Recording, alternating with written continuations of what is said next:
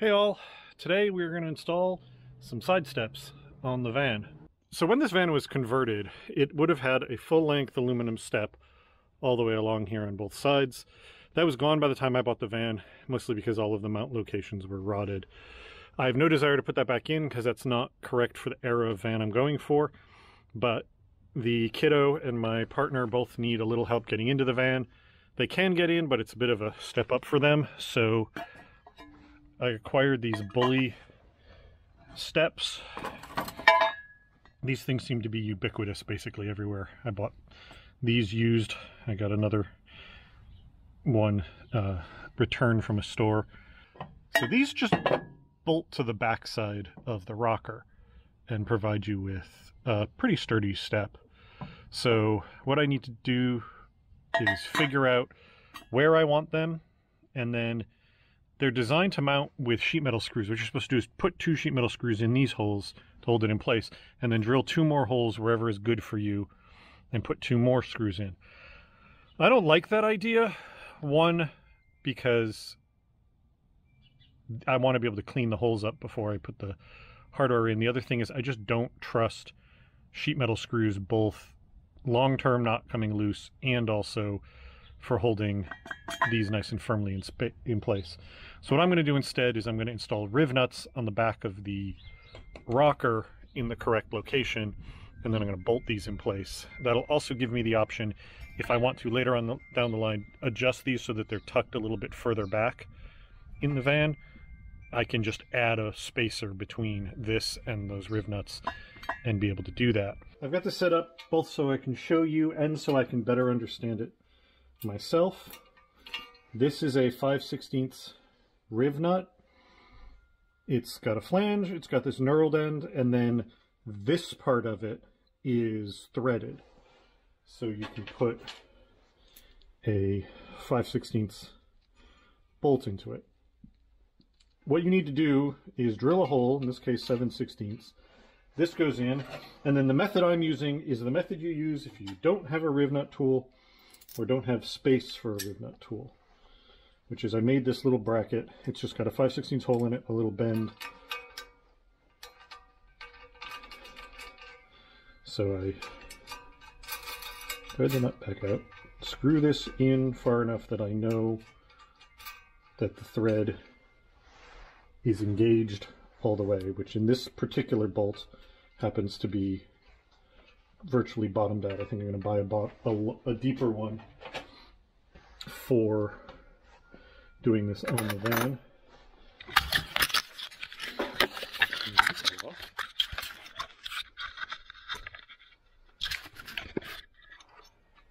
And then after you've rescued your camera from where it decides to dive bomb itself off the thing you've got it on, I've got this wrench on to be on the nut, and then this wrench I'm going to hold along with that piece. This piece's purpose is to hold the riv nut hard against the surface and keep from marring up the end of it. And then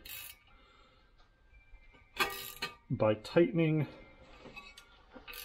down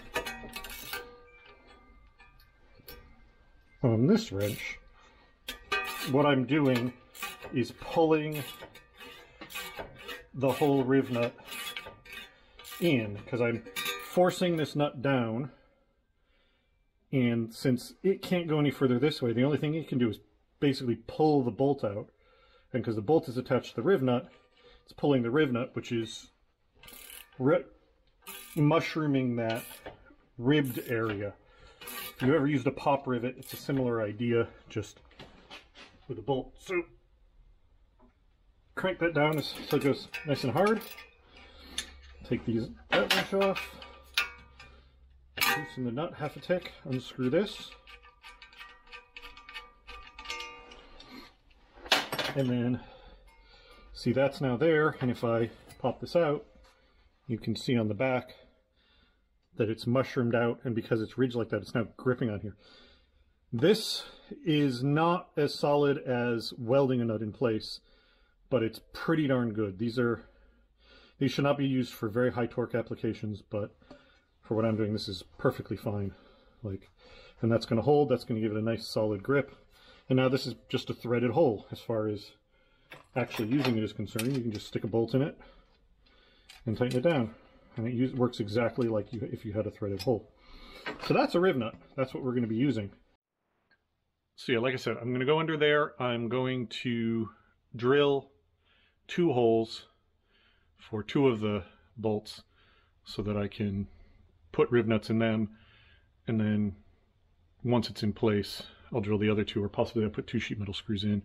Do it that way. Either way, whatever. It's going to get me to the same place.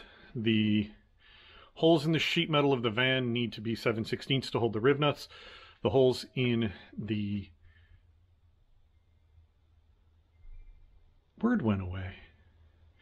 The holes in the steps need to only be the 5/16 to hold the bolt going through. So if I drill through with a 5/16 through the step in through the sheet metal, I can then go back in and clean up that hole up to 7/16 to then fit the riv nut, and then everything should be aligned close enough that I can just put the bolts through. I'm obviously going to use a washer, but that will give me the best bite.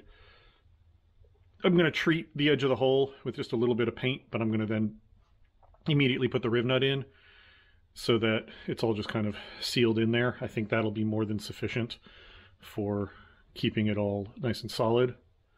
So yeah, I got to go get bolts because I realize I don't have enough of the right size, and then we'll get to this. All right, so here we are under the van. This is one of the legs of the step. This is the inside of the other leg. I just didn't bother to draw that line. So what I'm going to do now is rearrange myself so I'm not directly under it, so there's room for the step.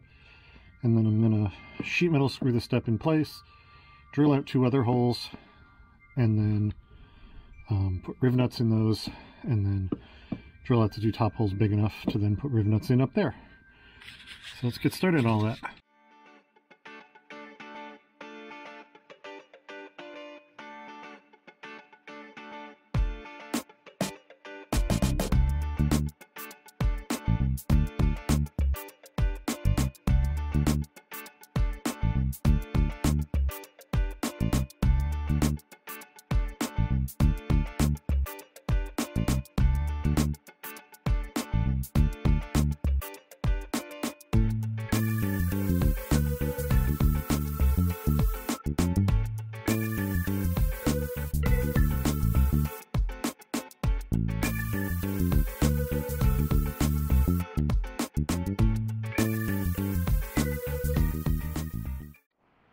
All right, that step is on and nice and solid. I'm very happy with that. So a couple things as I went along. I'd been using this step drill to get me out to the 7/16 I needed because I didn't have a 7/16 drill bit handy. The problem is for the lower hole, I was bumping up against the inside of the rocker because of this depth. So I swapped to this step bit, which hits 7/16 much sooner. And then for my own simplicity, I put a little bit of Sharpie on there so I knew that when this black area was up against the van, I'd gone down to the step that I needed. And then you saw me put the 4 riv nuts in, and this is in pretty, it feels like it has a little bit of play on this side, so I'm not exactly sure what's causing that, but I'll go back in and see if I need to tighten stuff up. But the lower holes I drilled straight through like you saw. What I decided to do was, instead of installing those and then reinstalling it and re-drilling, I just pulled out the screws and drilled where the screws were for the upper holes. And then to give myself a little bit of fudge room, I ended up drilling the upper holes not to the 5/16 needed for the bolt, but one size larger to give me just a little bit of adjustment room, since that upper hole wasn't drilled through this and into the body, so it wasn't perfectly aligned. But this is in. This is nice and solid. These look cool. I like these a lot. So that's going to make it easier to get in. So now I need to do this one and the other side. But I don't think I'm going to bother to film that because it's just going to be the same thing all over again. So I'll catch you once I've got that done. So I could put this step kind of wherever I wanted it, but I want the step on the other side to be at the same place. So what I'm basically just going to end up doing when the camera's not in my hand is I'm going to measure from the end here to where the step starts, which looks It looks like 7 inches, but I'm going to double check that. And then just transfer that measurement to the other side, line the step up with that, and mark where I need to. And welcome to the next day. Other stuff came up, so I didn't get this finished yesterday. But I've got the second step in, and they work great. They look good. The thing I like about them is they're not as intrusive as the whole running board, and they give a little bit more of a period vibe than the much more sort of 80s running boards. And they're good and solid. They flex a little bit just because the panel they're in flexes slightly, but I feel very confident in them, and if I do end up having a problem, I can always reinforce the back. But no, I think these are great. They definitely make getting in and out of the van a heck of a lot easier, so I call that project a success. Thank you all very much for watching, and I'll talk to you later.